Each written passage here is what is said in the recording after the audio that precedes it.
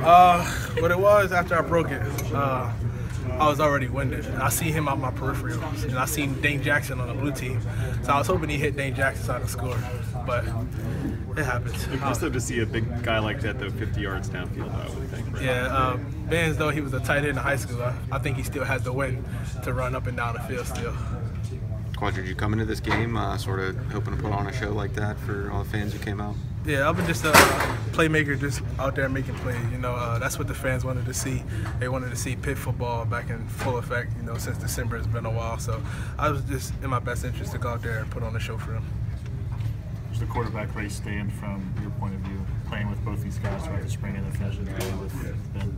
The quarterback race is it's going to be neck and neck. You know, McVitie, Max Brown, they both had a couple plays on the blue side of the ball, and you know Kenny Pickett and Ben DiNucci on the goal team. They also had some big plays. So that's all going to come down to Coach Watson, who he wants back there, who he has most trust in. I think a departure is what you guys are trying to do going forward with Coach Washington as opposed to what you're doing with Coach Canada. I mean, is it night and day? It looked like some of the same stuff out there that we saw last fall. Yeah, it's somewhat similar. It's not the exact same offense that Coach Canada brought in, but you know, just concepts, changing concepts. You know, changing up formations and stuff like that, just to get different people touching the ball and stuff. It's not really a different offense. We just changed up a couple little things. Maybe more vertical in the passing game a little bit? A lot more vertical in the passing game, though. Trey Tipton, Jester Weir, you got Ruben Flowers, Aaron Matthews, and you got me, Rara, and Maurice French on the inside. So we're just trying to push it vertical and threaten every defense. Quadree, last year you came in a little under the radar. You had the big bowl game, the Military Bowl, but you really broke out consensus All-American last year. Do you think it'll be tougher this year with defenses trying to focus on you now with guys like Connor gone?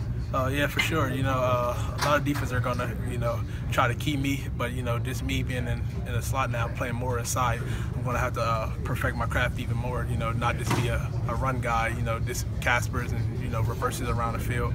So I'm just going to have to perfect my craft in all areas of the game. So, you know, they don't just game plan for me, they got a game plan for everybody. How much of your focus this spring was working on becoming a better receiver, more, you know, finding routes and stronger hands and all that kind of? Has that been a big focus for you? Yeah, it's definitely a big focus for me. You know, just talking to Coach Sherm, you know, me being on the inside, it's not very new for me because I played inside in high school.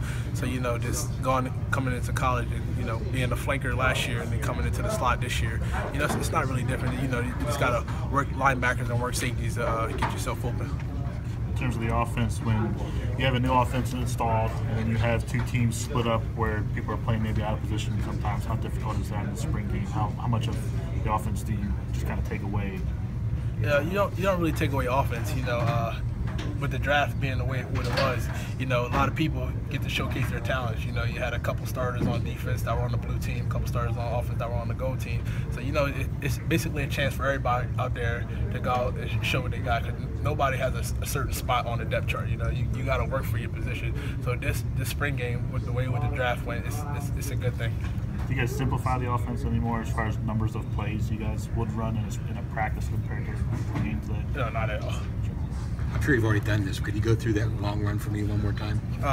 It was a reverse, and what happened was I usually cut that up, but I seen Dennis Briggs. He pushed one of my blockers back inside where all his help was. So I bounced it back outside. I was on the sideline. I forgot who grabbed me. They all had my helmet. None of them had my legs though. I just kept my legs moving. They all grabbed my helmet. I just like snapped my neck away, and I just saw a bunch of daylight. Saw Dane Jackson and Anthony McKee coming at an angle, so I cut back across them.